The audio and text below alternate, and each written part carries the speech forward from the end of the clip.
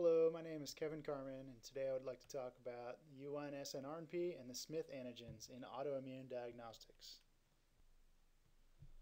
So briefly, I'll be going over the biological background of Smith antigens, further called SM proteins, or snRNPs, the significance in autoimmune diseases of these two antigens, commercial sources available for purchase, why we'd want to use protein microarrays for the diagnosis of autoimmune disorders, and some results from an initial study of 4 antigens here in-house. So after the Human Genome Project was completed, it was found that the human genome contained 20,000 to 25,000 protein-coding genes.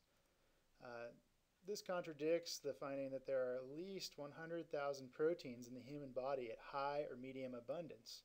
So if we look at the central dogma of biochemistry, you see that DNA is transcribed to RNA, which is translated into proteins. So there should be a one-to-one relationship with genes and proteins, but it turns out it's not true. There's kind of a step 1.5, if you will. So DNA is transcribed into RNA, which is then spliced into a mature messenger RNA and translated into protein. So in the simplest form, RNA splicing involves 2 exons and an intron. The exons contain the protein coding portion of the gene, and the intron contains non-coding portions of the gene.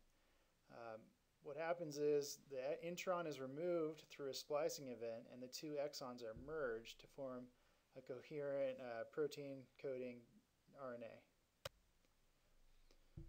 There are many forms of splicing. I won't go into them in too many details, but suffice it to say there are lots of methods of alternative splicing for RNAs that can lead to a high diversity of proteins. So the spliceosome. This is by far the coolest enzyme in the human body.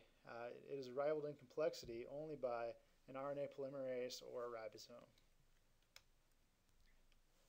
So the spliceosome is a large multi-subunit enzyme that catalyzes the directed splicing of pre-mRNA into a mature mRNA. It consists of 5 snRNPs, henceforth called snRNPs, and each snRNP is a multi-protein complex bound to a small nuclear RNA, or snRNA. For the snRNPs alone, there are 61 proteins and 5 snRNAs.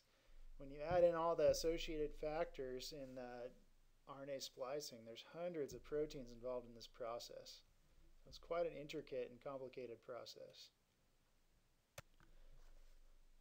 So the snRNP we're going to be most interested in is the U1 snRNP. It is the most common snRNP involved in autoimmune disease. What it does is it binds the RNA at the 5' side of the intron, thus defining where the intron starts. It consists of a 7-membered ring of SM proteins and also 3 auxiliary proteins called U1A, U1C, and U170K. And all these proteins are bound to U1 snRNA. The crystal structure of this complex was solved to 5.5 angstroms by Kiyoshi Nagai in 2011. Shown here are the SM proteins forming a heptameric ring. What you have is a 7-membered ring with a nice positively charged inner surface where the ring binds the RNA. Shown here is a model of the SM proteins with the RNA bound in the middle.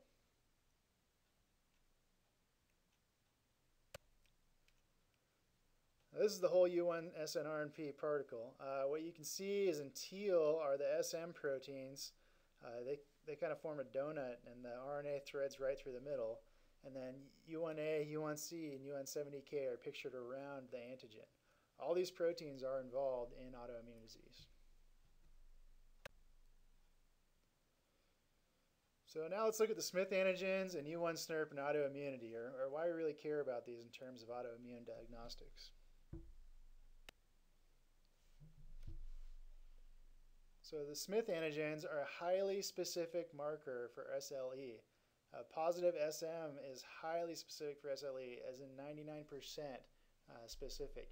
It only occurs in 15% of Caucasian patients or 35% of Asian or African American patients. The sensitivity can be improved to 70% or more using peptides derived from SMD1 and SMD3.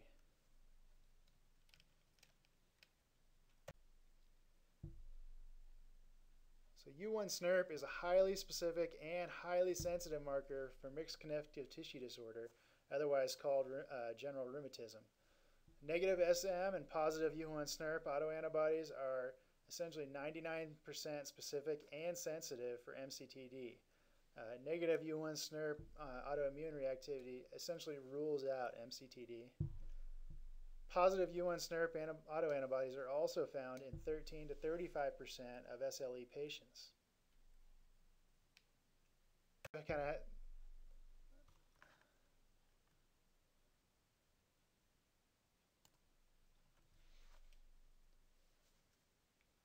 So bacterial recombinant proteins are inexpensive to produce, can be rapidly produced, and you get a high level of expression.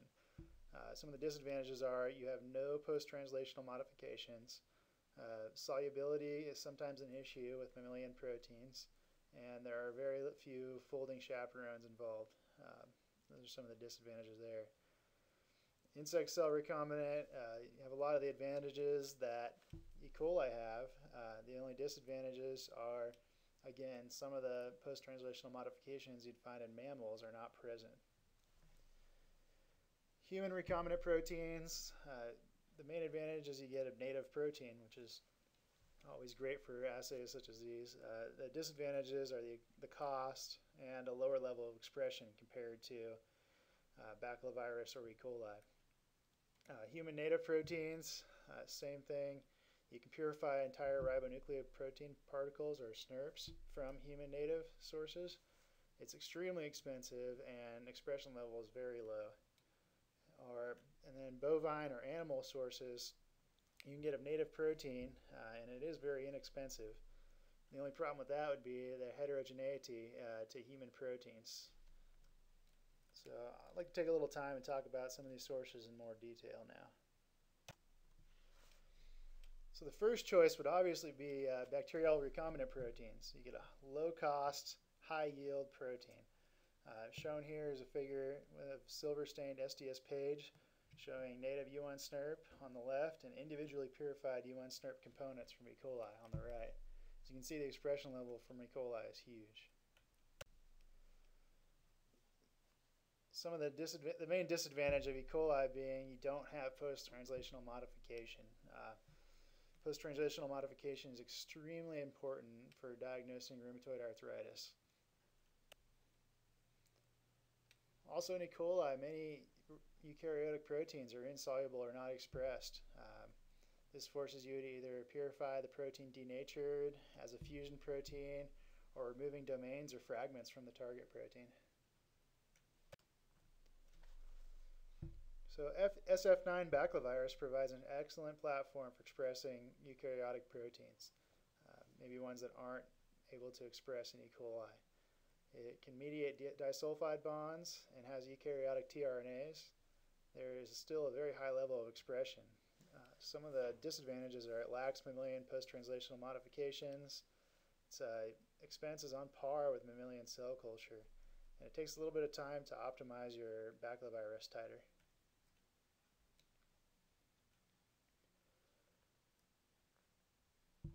So recombinant human expression by, say, an overexpression vector is unable to express or overexpress U1 SNRP. Expression levels of U1 SNRP are very low in human cells, and all human cell culture is pretty expensive. In this case, bovine U1 SNRP and human U1 SNRP have a peptide sequence homology of over 98%. So these would be a good target protein to purify from animal sources. And also, cows and humans have a very similar post-translational modification system. Just as an example, native human purification of U1 SNRP is very expensive and difficult. So this shows a figure from 50 confluent 10 centimeter plates of HeLa cells. This was purified by antisense chromatography. You got 200 micrograms of active U1 SNRP, and 1 microgram is shown on here. So this is an extremely high cost purification for not a lot of U1 SNRP particle.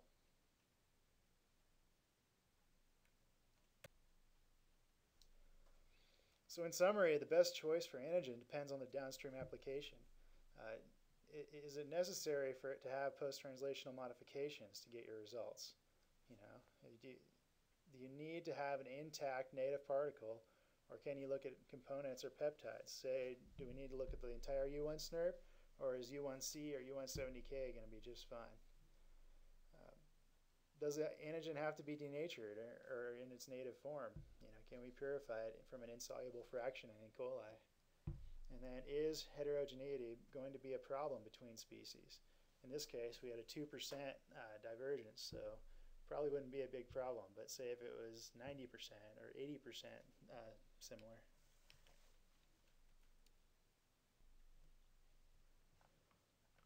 So now I'd like to talk about why we'd want to use protein microarrays as a diagnostic tool for autoimmune disorders. This shows a typical schematic of a clinical diagnosis of autoimmune disorders. So these 8 tests could easily be placed into one microarray that's less than 6 by 6 millimeters.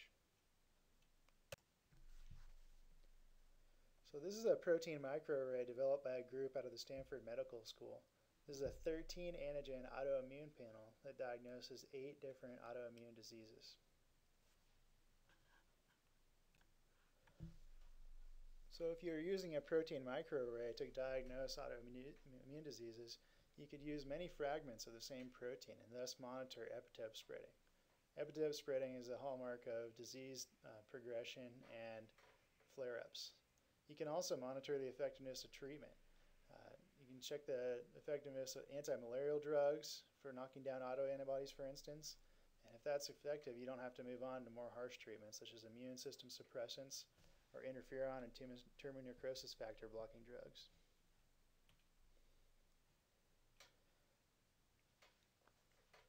A protein microarray could easily identify either IgG or IgA autoantibodies, showing a Th1 or Th2 immune response. This could be done multiplexed in the same well on the same spot.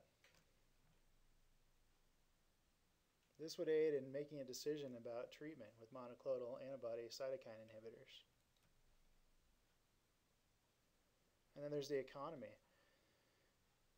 You could print a 90 antigen array with 10 replicates per antigen for less than $3 after assaying.